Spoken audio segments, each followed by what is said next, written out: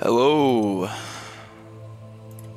Yeah, I just got a quick little video. It's more of a rant than anything, but I just feel like it has to be said. Okay, so last year I was still playing on my computer. Like it was an older system and I had built it whenever I was in like high school. But it had like an RX 580, which if you don't know, it's not like the best graphics card, but I mean, like, you could do quite a bit with it, you know. And I had like a Ryzen 5 CPU, but it was like an older generation, but still, again, it's still like usable. Like, I still got like 144 FPS in Apex, like, no problem. See, I had big dreams though, big dreams. So I wanted to play Hogwarts Legacy, which it's been out for a while, but I just never had the chance because I just didn't have the money, you know. But I finally had the money, and I figured, why not, right? Oh, Revelio. okay. Oh, there's a chest. Oh man. Anyways, like, why not, right? So I strap up, go to Steam, look at Hogwarts Legacy, and it's like 35-50 bucks. So I'm like, well, if I'm gonna spend that much money, I want to be able to actually play the game. So what I did was I saved up some money and I got like a RX 6600, which I watched a lot of YouTube reviews saying that was like a great GPU. You could get like great FPS, and that's true. I get like great FPS. And I even bought like a monitor, like a huge MSI monitor, which I want to say, if you didn't know, 31 inches was big. Come on in. It definitely is, because, oh, sorry, I gotta get away from people talking, like, it trips me up. Anyways, so like, I bought this like huge monitor, which 31 inches is actually a lot bigger than you probably realize. Nevertheless, it's perfect for gaming, right? It's like perfect. Everything's perfect. Graphics are looking good. Everything. And so I hop on Hogwarts Legacy, and as I'm starting to play, like, it's fun. Like, there's like troll in the beginning. Like, there's all kinds of like stuff in this game that are like references to the movie, and it's like great, but for like 2 hours. Because like after 2 hours, like, the wow factor kind of like starts to go away, and you realize that you're spending like hours and hours and hours in this game for like literally no payoff. Like, time and time again, I would like go to complete a mission. Oh, that's kind of cool. Oh my god! Wow! Actually, but time and time again, I would like go to like complete like a small quest, and like, as it turns out, the only thing I got for that quest was like a robe, like, or glasses that weren't even like higher level than what I had. And like, I would spend like hours on these like random little like challenges they have, like trying to get like through like the stupid mazes. Anyways, like, I was expecting, like, playing this game, that like you were gonna be able to play with your friends, that I was gonna be able to like invite my girlfriend, like she's gonna be able to buy the game, and like we're gonna be able to go together and like go through school like together. Anyways, yeah, but on top of all that, like, I was kind of hoping, like, you know, you'd be able to go to school with like Snape and like Professor McGonagall and like all the characters that you grew up watching on like screen, you know, or at least someone related to them. And like, while there is people like in the game that are like references to the Weasley family and Harry Potter. Potato. Oh, how do I? Revelio. Yeah. While there is like references, like, there's almost no resemblance, and there's literally, as far as I've gotten, there's like no mention.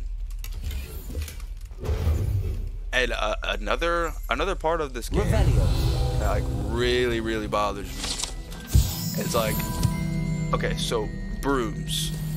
Like, everybody wants to be on a broom, right? Like, I don't think there's a single person who watched Harry Potter who wasn't like, oh my gosh, imagine like all the places I could go with a broom. Like, Tickle pear, what? Okay. Try. Okay. That weird dude. Anyways. So like, yeah, so like the broom's probably like one of the best selling points of this game. Dude, you have to get to level 10 in order to get to a broom.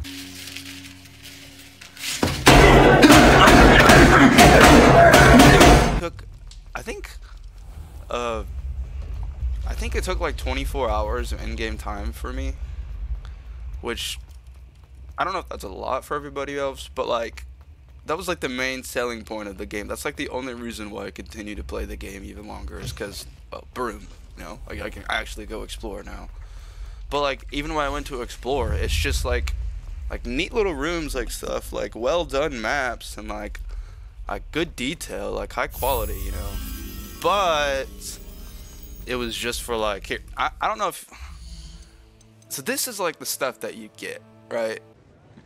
Did that go the way you thought it was gonna go? Nope. And like as much as like, you know, we all need armor for protection, like it feels like it does literally nothing. Like it does not matter. And that's not to mention like the combat in this game sucks. Like it's cool, but like all you do is like shoot a red little dot the whole time. And I get it, but like I kind of like thought they were going for like a Dark Souls kind of like feel for it, but I don't know, I guess not. But yeah, another thing that I wanted to go over was the quests. There are a ton of quests in this game, and they all give you like next to nothing. Like what? Appearances? Like, I don't care about what I look. Alohomora. Those are like to unlock like doors. It's kind of like lock picking and like Skyrim and stuff, like games like that. Like these are like oh don't even get me started on the Room of Requirement. The Room of Requirement is like, it's so neat and it has like so much that like it could be, but like because of like the way the game is, it's like literally like no actual payoff for your Room of Requirement. So like I hear that like further you go along, like you'll be able to like tame creatures and like just in general like get so many resources from the Room of Requirement, but like I don't understand why you'd want to be collecting resources like in a game that's about like a wizard world. Like it should be like all focused on like exploring or action adventure or storytelling. And I would say like as far as storytelling goes, like this game's actually pretty cool, you know.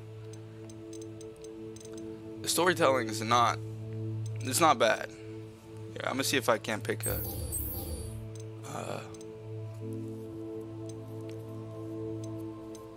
oh yeah, a lot of my quests are just like lame quests. Like why would I know how long that would take to do some of these things, and I know that it would be a complete waste of time because all I would get like is a piece of armor. And that's not even to mention like the RX 6600, the card that I got. Like, you know how I said like the RX 580, like it could run 144 on Apex, which I love Apex by the way. But my RX 6600 can run Apex like around 300 FPS, like constant. Like don't gotta worry about the settings or anything. And it runs Hogwarts Legacy like around 75 FPS, like on normal settings, 90 usually, but 75 whenever it's like just bugging. But like one thing that I will warn you, like if you just like, you know what, screw you, I still like Hogwarts and I love Harry Potter, so I'm still gonna buy the game because I never played it.